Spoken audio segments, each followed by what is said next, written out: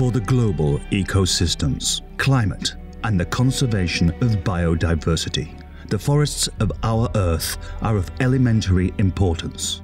But this ecosystem is increasingly threatened by wildfires.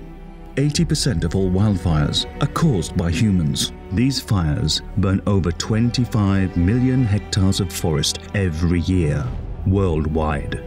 They destroy an area equivalent to 18 million soccer fields, resulting in soil erosion and loss of biodiversity. And the devastating fires are increasingly destroying the world's largest carbon sink.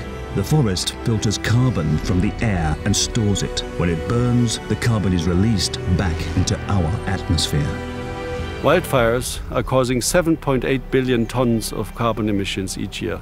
That's about 20% of the global emissions, or about the same amount that the entire traffic, all cars, all aeroplanes and all ships combined are putting into the air. In addition, more than 3 billion animals die in wildfires each year. People lose their home, and we're incurring enormous financial damages of more than $140 billion each year.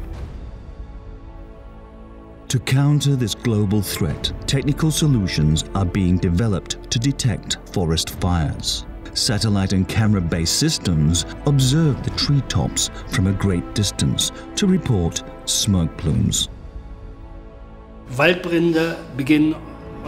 Forest fires often begin in the dry ground. They can smolder for hours or even days before an open fire breaks out. The smoke often stays under the tree canopy. Optical systems only recognize the smoke when it rises over the tree tops. By the time an optical system detects a fire, several hectares are usually on fire. When the firefighters arrive at the scene, enormous heat has developed. A large area is burning that is difficult to control and sometimes impossible to extinguish. The operations cost millions. Dryad has a different, innovative approach. Instead of optical observation of the forest, Dryad integrates technology with nature in an almost symbiotic relationship. Our goal is ultra-early detection of wildfires. We're bringing ultra-sensitive gas sensors into the forest. The solar-powered sensors detect the slightest change in the gas composition of the air.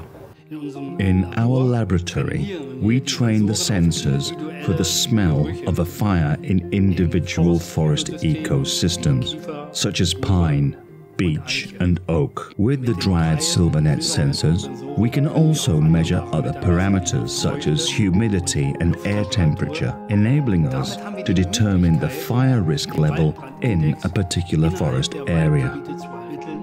Using a wireless radio network, the solar-powered gas sensors send alarm messages from the forest to the emergency response center. With ultra-early detection, wildfires can be detected in less than 60 minutes and extinguished before they spread out of control. The advantage of early detection is that the fire brigade is alerted ahead of time via the control center. With GPS tracking, the location can be determined within 50 meters of where the sensors have reported an alarm.